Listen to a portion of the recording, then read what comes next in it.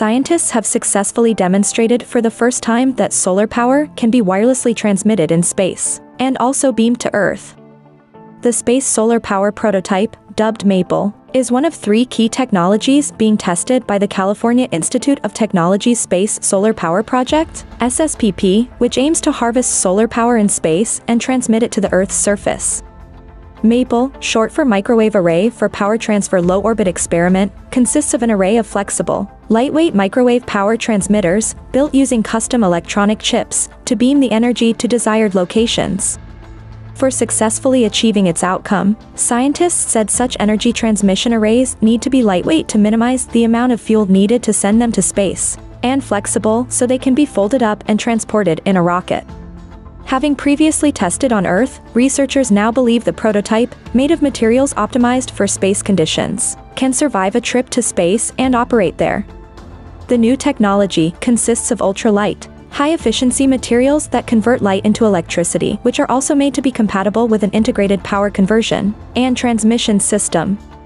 It converts direct current power from sunlight into radio frequency power, such as the type used to transmit cell phone signals, and send it to Earth as significantly harmless microwaves.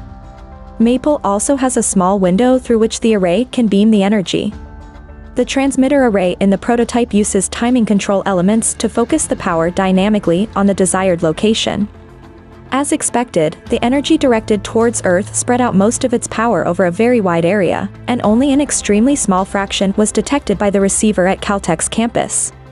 Researchers are currently assessing the performance of individual elements within the system. In further analysis that may take up to 6 months, they hope to sort out irregularities in the system and trace them back to individual units, providing insight for the next generation of the prototype. Since solar energy in outer space is constantly available without being subjected to cycles of day and night, seasons and cloud cover, scientists said it can yield 8 times more power than solar panels at any location on Earth. In its full conception, SSPP would include a constellation of modular spacecraft deployed to space to collect sunlight, transform it into electricity, and convert it to microwaves that will be beamed over long distances to wherever it is needed.